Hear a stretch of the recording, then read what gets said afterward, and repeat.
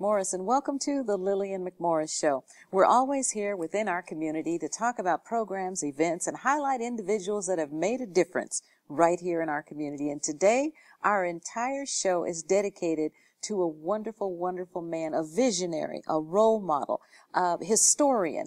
He's an actor, he's an entertainer, he's an athlete. He's a motivational speaker, and of course, as I say, our community visionary. And I'd like you to please meet Mr. Richard Steele. Welcome. Thank you for having me. Thank you so much for being here. Well, Lillian, you know, anything that you do, I'm always very happy to be a part of it. And I appreciate that. Thank you so much. I was going to touch on a little bit about your story. Legendary boxing referee. And there's a journey. How did you get there? I know you started out, weren't you, in the Olympics? Oh, yes, yeah. But, you know, even before that, you know, I have always tried to do something in the community, make an impact. You know, even as a kid, you know, I try to do things that are in my community to make it a better community and make it a better place for not only myself, but others, you know. So I went to school in Los Angeles, California. Once I left school, I went to the Marine Corps. So I was in the Marine Corps, and even before the Marine Corps, I had started in and out of the gym, the boxing gym, a little before I went to the Marine Corps. But once I got in the Marine Corps, I took up boxing as really my profession. Okay. And then where'd you go from there? Well, you know, we started out in the Marine Corps, and it just so happened I won the All Marine Corps Championship. Oh, gosh. You know, and so I left there, and I was I met a young man named Ken Norton at that time. And so we had won the Marine Corps Championship, and then we was trying out for the 1964 Olympics. Okay. And matter of fact, that was the first time that I had came to Las Vegas. Really? Because they was held in Las Vegas, Okay. yes. So we came here, young kids, you know, and boy, this city was something, you know, at 17. Yes. The bright lights. All the women in the lights. So they were trying to keep us focused on boxing because we was here for boxing. And so, you know, I competed in the tryouts. I lost my second fight. Won one, lost the second. Then after that, you know, I went home after the Olympic trials. And the Olympic trials is like the top of the line in amateur boxing. Okay. So once you make it to the Olympic trials, the next thing is automatic. You turn professional. If you want to stay in the game. In the game. Okay. Yeah, you turn professional, and which I did. Okay. And how was that? That's all a part of your journey. So what were you like as a fighter? Well, you know, as a fighter, you know, that word impact, my daughter keep telling me, we have to make an impact. We got to make an impact, you know, and she's right. Because all my life, that's what has really kept me going. Okay. So I made an impact as an amateur fighter. So I was asked to become a professional fighter. So Los Angeles, at the Olympic Auditorium, I fought there many a times. And the crowd really loved my fighting style. You know, I was mostly of a puncher. You know, out of 16 fights, I had 12 knockouts, you know. Oh, gosh. So, yeah. And the other ones, I lost. So it was a good crowd pleaser fighter. And well, that's what's important, because, you know, you got to hold the interest. You can't get up. I watch boxing, and I'm telling you, some of them are just like chasing each other around the ring, and you want to say, hit somebody. Yes. So I was that type of fighter. So, but like I said, you know, I always made a great impact in whatever I tried to do. And when I got injured, that's the reason why I quit fighting. Okay. I got injured. My ribs broke like 3 times. And so the doctor said, well, you're going to have to retire. Well, I have made such an impact as a fighter. They got a phone call from the Athletic Commission that asked me to become a boxing referee. So that was in what year? That was in 1972. Wow. 1972. So I get this phone call, and I said, boxing referee, gee whiz. You know, I never thought about being, Being a a referee, right? No, I want to fight, but now I can't fight. So I did one smart thing. One of the smartest things I've done. I had a great trainer. His name, you might remember, his name was Eddie Futch. Absolutely. Who wouldn't remember Eddie Futch? So Mr. Futch and I and Ken Norton, we was all working together at the time, you know. And Ken Norton was going to do bigger and better things as a fighter. And I went to Eddie and I said, Eddie, guess what? I said, they asked me to become a referee. And he said, you know, like Eddie was really quiet, you know, really right to the point. Right. He asked me, he said, sit down. So I sit down and I said, yeah, like I thought I was in trouble, you know? Yeah, I know, sit down. Yeah, so he said, do you know how important that is? I said, no. Yes, you did. I did not realize it. It never crossed my mind. He said, you will be the second black that ever been appointed to the state of California. And it really didn't resonate? It didn't? At that time. Okay. He said, you will be the second black referee that ever appointed. I said, okay. So if I mess up, I'd really be bad, huh? Yeah, so. That puts a lot of responsibility on you. It really did. But, you know, it was an honor to be asked. Correct. And then he told me, he said, you know, not only are you the second black that have ever been asked to become a referee, but it has been 25 years since the first. Oh, my. And so that's when it really hit me. I said, wow, you know. So then I said, okay. I took his advice. I called the athletic commission. I said, okay, I accept the job. Okay, we're going to stop right there. We're going to take a little break. And when we come back, we're going to get into the refereeing, the traveling, various personalities that you had to deal with in the ring and out of the ring. Right. Because I know the death threats, I mean, you've had it all. Yes. You've had it all. And I used to follow you when we would go to the fights at Caesars. And then traveling all over the United States you have. So we're going to talk about that. We're talking to the wonderful, and I call him a legendary boxing referee, Mr. Richard Steele. And we're going to talk a little bit more about what he did as a referee, how he got to that point we've already discussed. We're going to take a little break and we'll be right back with Mr. Richard Steele. Support the Richard Steele Foundation, giving Southern Nevada youth and families the strong foundation they need to thrive. A Steele Foundation. The Lillian McMorris Show is produced by Tego and Associates Productions. Multi-camera shoots either in our studio or on location.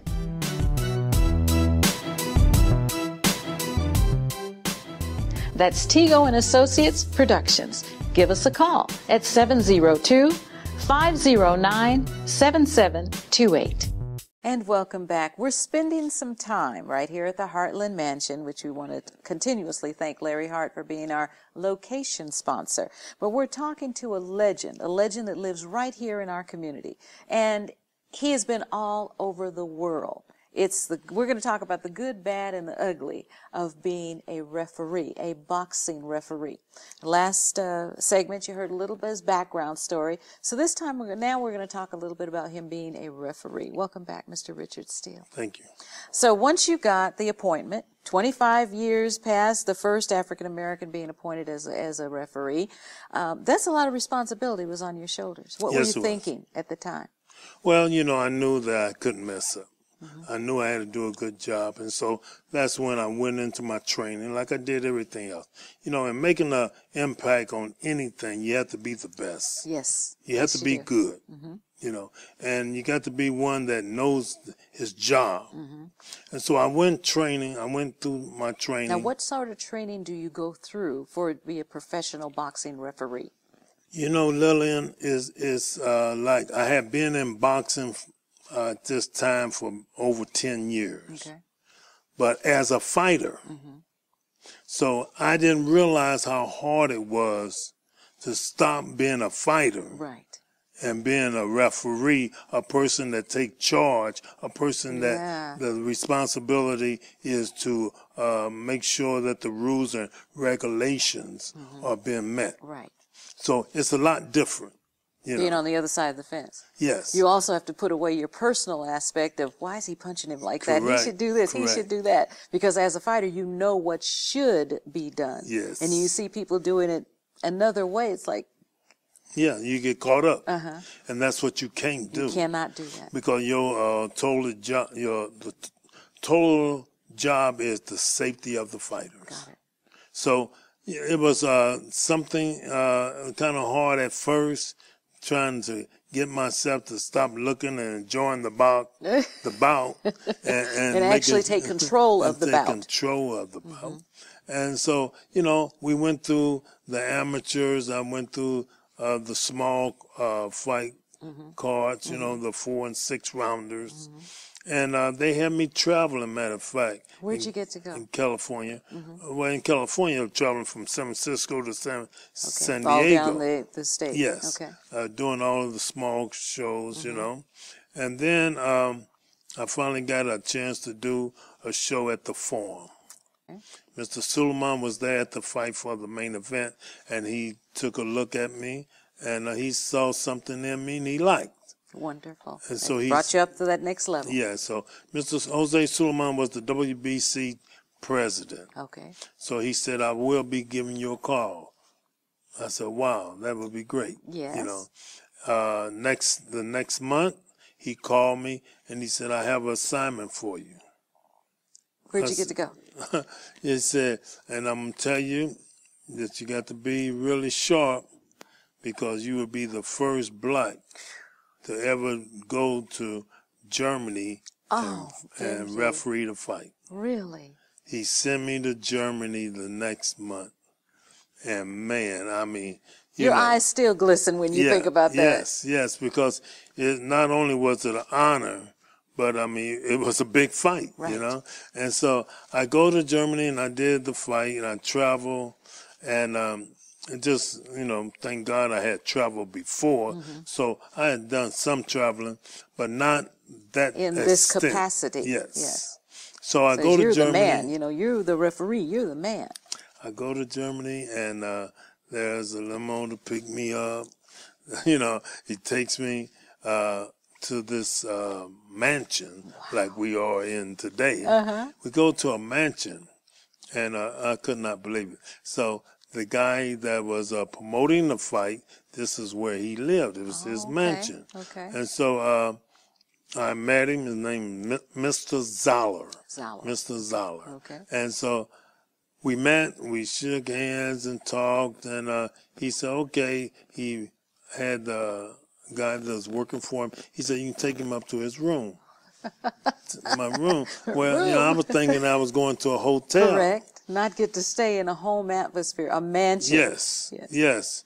But the bad part about it, this was the promoter's mansion. Right. So I didn't want to feel like I owed this guy anything, So I was smart enough to keep my distance, and everything. So we did the fight. The fight was a big fight. It was a real good fight. And how'd you do? I did well. And he really thanked me for coming, doing it. And he wrote a very good report to Mr. Suleiman on my behalf. So that was kind of your first step into the professional big fights. Yes, and from there I came back and I just started traveling all over. I was living in Los Angeles, and then I started coming to Las Vegas. So I did a couple big fights here in Las Vegas. And you smile when you say that. Yeah, because the referees here, they got very mad. When they were bringing you in, or because you were African American? No, they was bringing me in. Okay. They said, well, what do we look like? You have to go to California to bring this guy in. Did you have to face any racism? Oh, yes. I mean, they would never really come out and say, but you know what the reason was. Right. But, I just took it for it. And so how did you overcome it?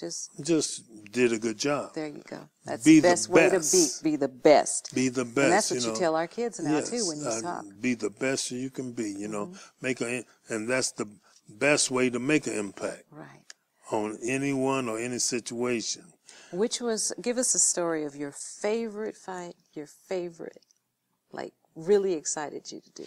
Well, you know, I had done some of the biggest fights in history, you know. But before I go there, I would like to say that, you know, by them by the officials making so much of a story, a big deal out of them bringing me from Los Angeles To Las Vegas. Mm-hmm. Yeah, they really got the governor involved. Governor List was at the time. Uh-huh. But Sig Rogich.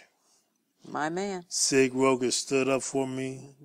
I love that man. Yes, yes. He stands for equality, He I tell stood you. up for me, and he called me and he said, Richard, I tell you what, it would be easier if you lived here. And that's how I came to Las Vegas. To move to Las Vegas. Yeah, Sig Rogich moved me here, you know. Uh-huh. And then I started doing all the big fights. Then you just plummeted. You just went. Yes, just yeah. Won. Well, we're going to take a little break, and we'll come back and talk about your foundation, what you did, the great stuff you did at Nevada Partners, because I was part of that, if you recall. Yes. And just your growth. Okay. Growth. Wonderful, And wonderful. I'm so happy that you're with me, and I'm so happy that you're sharing your story, and I certainly do appreciate it. We're talking to Richard Steele. He is a legendary boxing referee, lives right here in our community, and is making a difference and impacting, that's an important word, impacting the youth in our community. We're going to talk a little bit about his foundation when we return.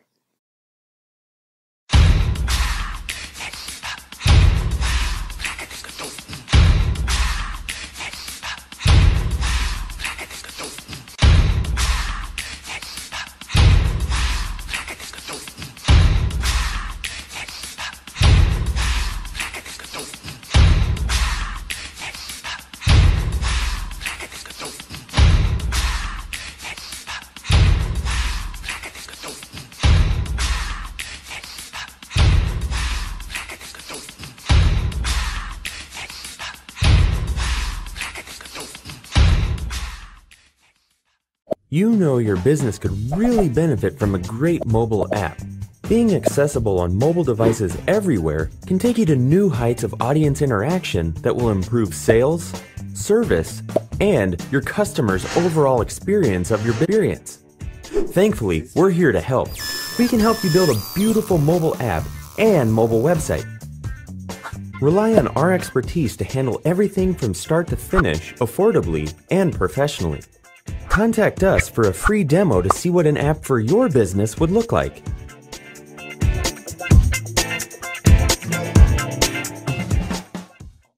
And welcome back. We're talking to our legendary boxing referee, Mr. Richard Steele. We've been talking about, we went all the way back to when he first started, when he went in the Marine Corps because his mother didn't know what to do with him. That's right.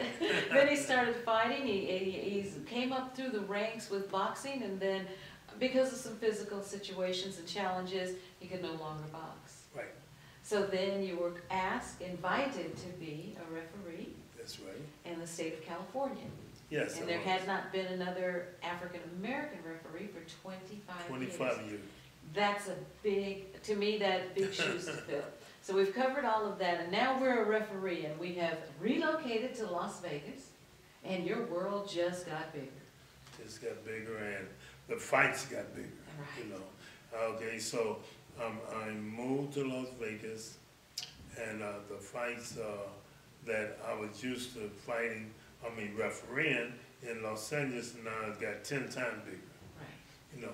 And all eyes were on you. And all eyes on me, and thank God. But we had a great commission, and they did the job right.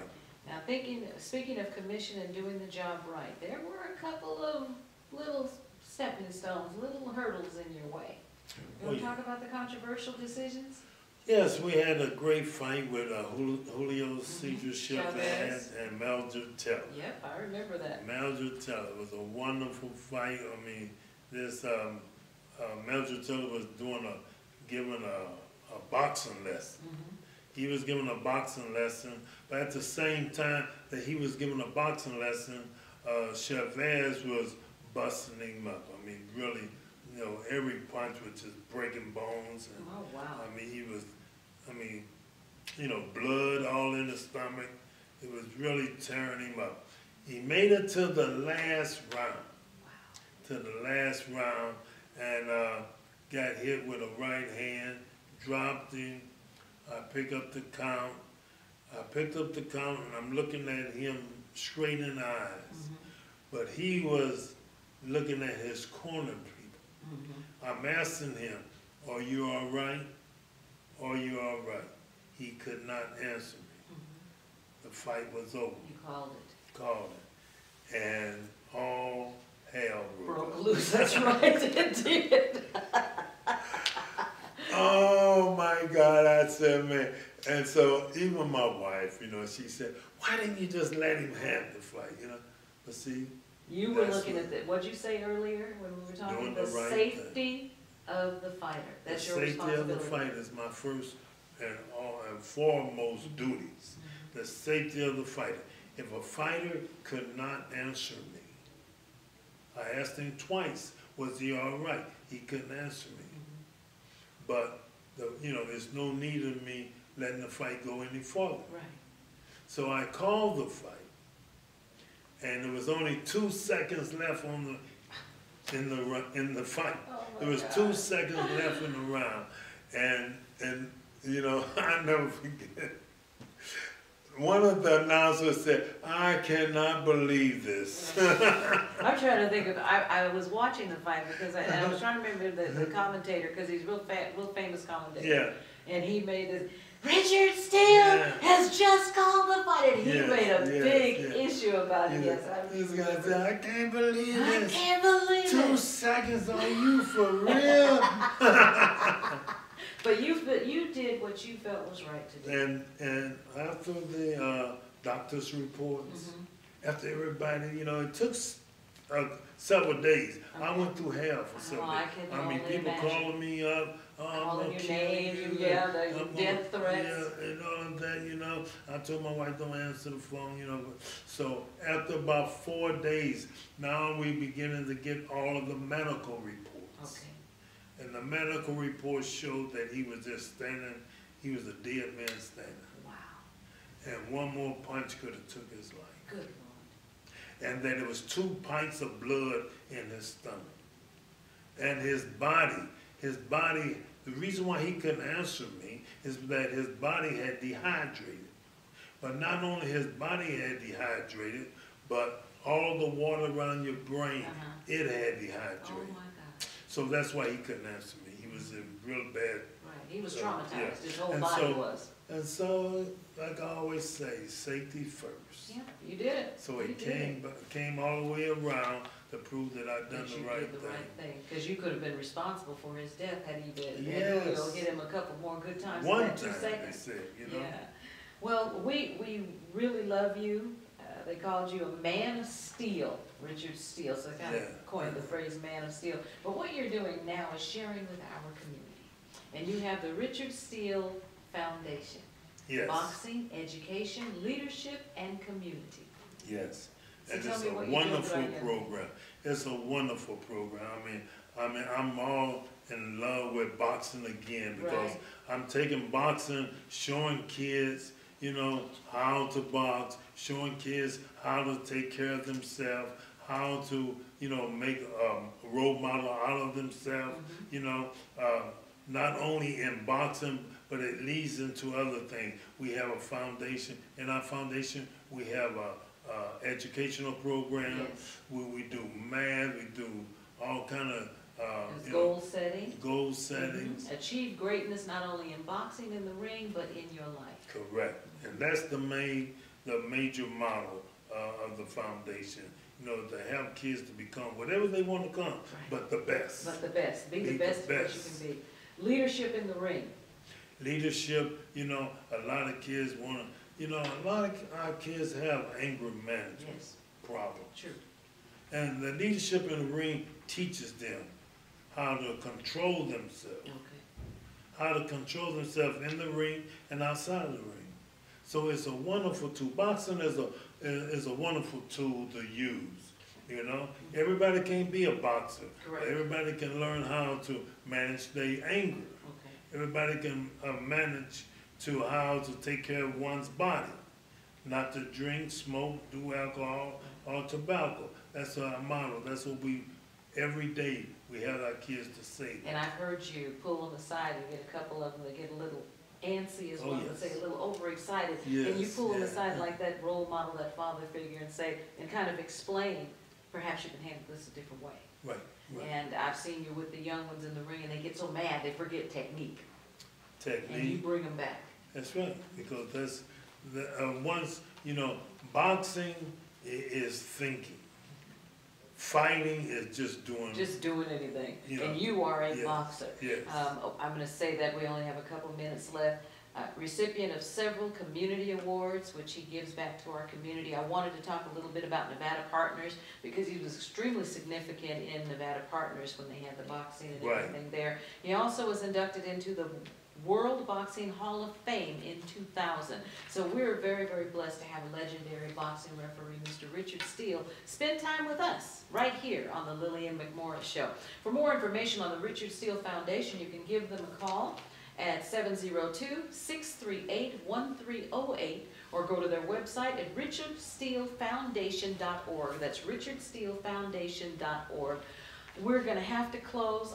I wish I could talk to you all day. It has been absolutely wonderful. We want to thank, of course, Tego and Associates.